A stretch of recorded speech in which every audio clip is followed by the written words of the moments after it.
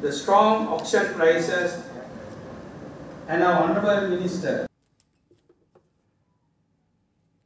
Around 10% of the national rupee tea prices seek rupee terms, $14 terms as well. But we want the tea industry to develop.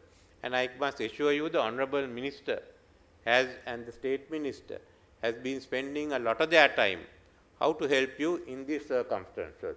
Because helping the tea industry helps us. Foreign exchange, same with the rubber, and additional agriculture production.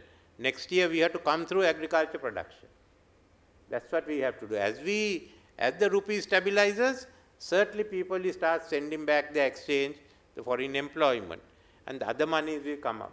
But also, we can't run on this economic model anymore.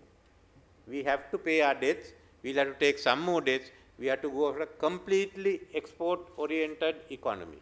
And that's what we are working on. We come back to you. But you have a lot of things we know. You need fertilizer. Most of the major issue is that we need replanting. We are suffering because we have not replanted. As a result, our crop per hectare is coming down. Vietnam is overtaking us. Whoever thought that Vietnam will be growing tea? That's the position. So we are looking at an agriculture modernization program in which tea will have a big place. Very competitive tea industry we have to have. And we have to develop, and I think we have to go for quality teas, whether it's be high-grown, mid-growns. We are useless us trying to compete with those who are not having the quality. We have an opportunity, let's go for it and develop the industry. Modernize your factories, look at renewable energy, the biomass, all that is there. So we need a modern industry, and certainly I think it's good that you have got PricewaterhouseCoopers, because we can utilize that report together with the ADB report on the regional plantation companies.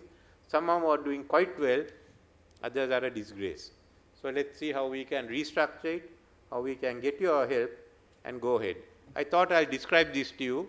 I haven't got the best picture possible, but at least I'm trying to take the Titanic off the iceberg.